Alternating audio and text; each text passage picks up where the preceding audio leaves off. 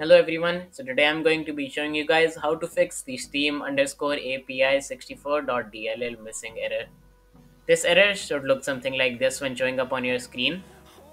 Now before we begin, make sure to leave a like and subscribe as it helps me out a lot, and I take a lot of time out of my day to make these fixes for you guys, so it would mean a lot if you guys could support me back. Alright, so without any further ado, let's get right into the video. Alright, so for the first fix, what you need to do is go ahead and reinstall your game. How you can do that is by going ahead and open up Steam.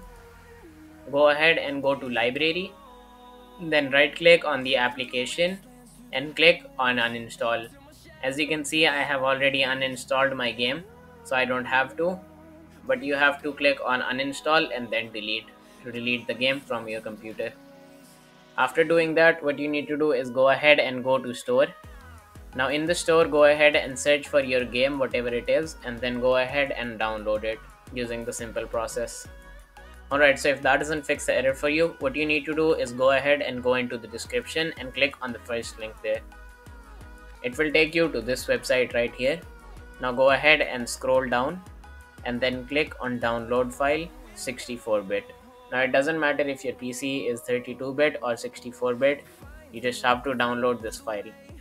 Now go ahead and wait for the download to start. After the download is complete, go ahead and open up the file that you just downloaded and export it.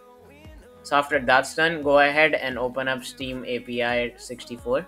Now go ahead and open up another file explorer. After opening up another file explorer, go ahead and go to this PC, then click on local disk C, then scroll down and find Windows.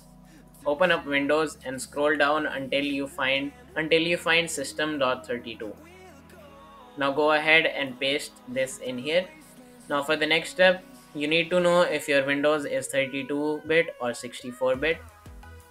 So if your Windows is 64-bit, you have to copy that exact file into the syswow64 as well. But if you have a 32-bit computer, then you don't need to do that.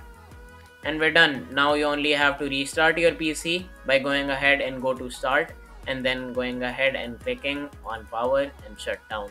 After restarting your PC, go ahead and try to run the game again and it should be fixed for you. Thank you for watching, and if this video helped you out, make sure to leave a like and subscribe as it helps me out a lot. If you have any questions, leave them in the comments down below, and I'll see you guys in the next one. Peace.